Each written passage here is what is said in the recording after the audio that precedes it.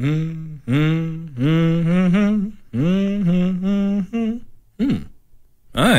It's nice to finally talk to you. Are you having a happy Halloween?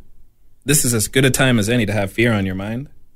I remember an anecdote that I like about someone seeing a deadly snake out of the corner of their eye. Being reasonably frightened, they jumped away, then found that the snake had been replaced with a plastic bag caught in a breeze. But sometimes the reverse happens, if you catch my drift. I know a story along these lines. It's called The Worst. Behind me in the cluttered store, the air is filled with the smell of iron and something else, along with the scent of old books. I can almost feel it on my tongue. It is coming from the warm pool of blood, oozing from the cracked skull of the old man's corpse. He did not know that he was living in his last hour of existence, but he was killed regardless.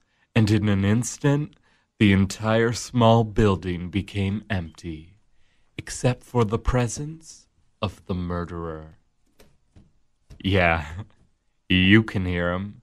In front of me, up these stairs, and in the small bedroom which had been a home to the old man. Guess what he is doing now? His name is Mark. And an hour ago, he was telling himself that he would not actually kill the shopkeep. I expected someone to die here today. That is why I came right from the deathbed of a woman who was a lot like Mark. I am here to help. He closed the door on me. That is not how it works. It can't be. It wasn't. You cannot pick a lock. Do you want me to tell you where the key to that chest is? Because you are not able to pick locks, and you are not going to kill me with those tools, or anything. But you are right. He keeps good stuff in that chest. So just ask me where he keeps the key, and I will tell you. I wouldn't kill you. The old man's medication is just... Medication? Dear God, you are robbing this place, and I am aiding and abetting. See that cabinet with his shirt thrown on top? Wait, why are you doing this? Who are you? Get away from the door. Focus, Mark. I am helping you. I know where the dead old man kept the key. I know that the girl who works here on the weekends will be arriving in 20 minutes, and I know that you cannot carry that chest out of here. So get the key, grab the valuables, and let's go. I'll help you carry some of it, but you need to hurry. Oh, you want in on this? You're gonna kill me and take it all for yourself. I do not want your money, and I do not intend to kill you. I do, however, want in on this. I benefit from your succeeding. It is in my nature. Oh, yeah, sure. How would this benefit you? What was that little thought that flickered in your mind? What did you just call me? Yes, you are from a religious family. Mark, you should be able to recognize me. You can't be. Get in that corner.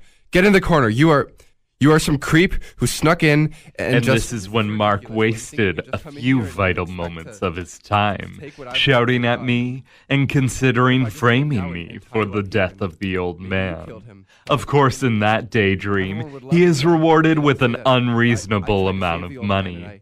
And for a moment, he forgot how much serious trouble he was actually in.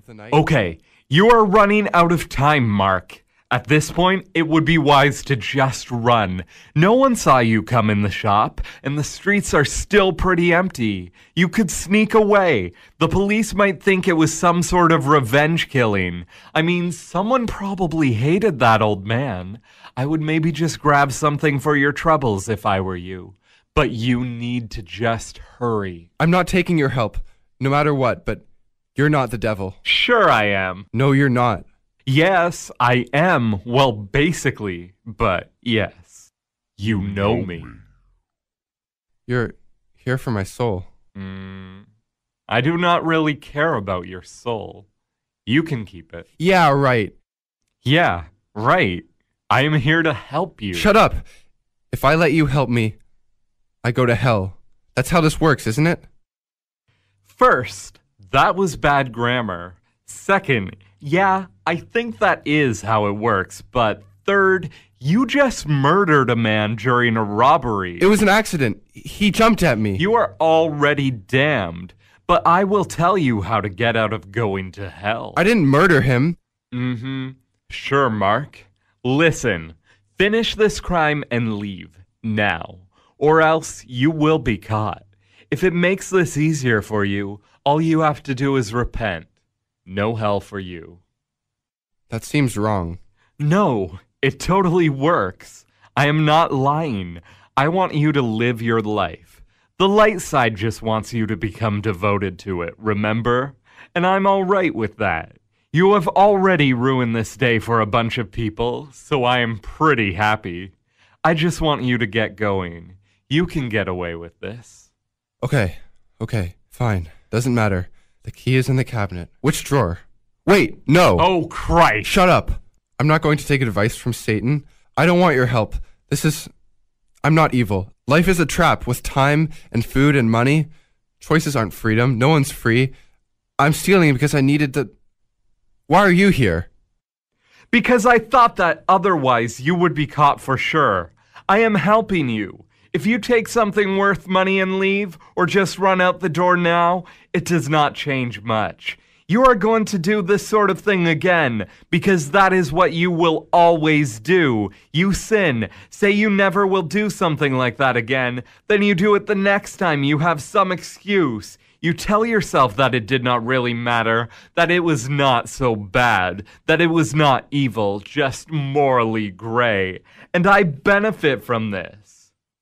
So when you are finally dying, when you face the fear of your body betraying you as it is no longer able to function, like the old shopkeep did when he hit his head on the corner of that credenza, when all that you are begins to fall apart, the afterlife will become very real to you, and you will probably repent out of fear. Earnestly, honestly, you will devote yourself to God, and then you will be forgiven and accepted into paradise.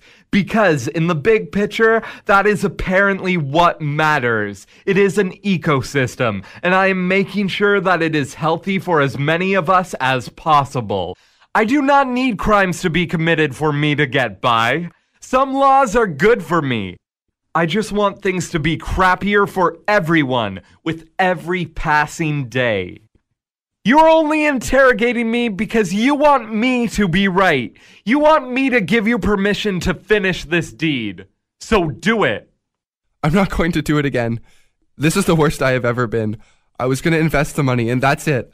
I don't want to hurt people.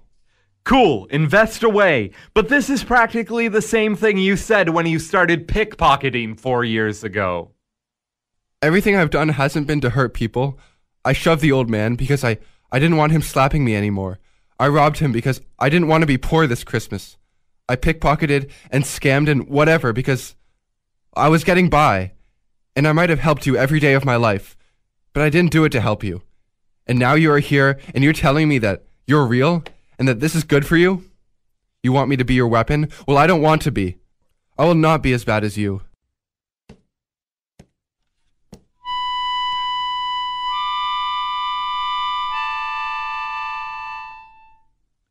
What are you doing, Mark? You want me to get away? To not own up to this? Most of all, you think that if I'm not caught, I'll keep hurting people, and that if I'm not caught now, it'll hurt more than if I am. Maybe.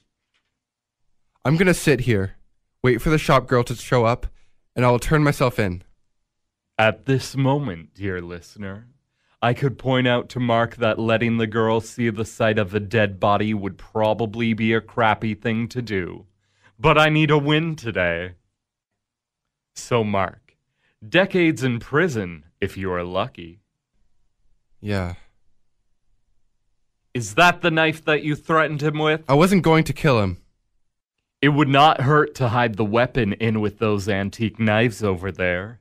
You could pretend you never brought it, that you two just got into a scuffle. It would look better. Wow. You still have several minutes before the shop girl should be here. You still have a lot of options to choose from, Mark.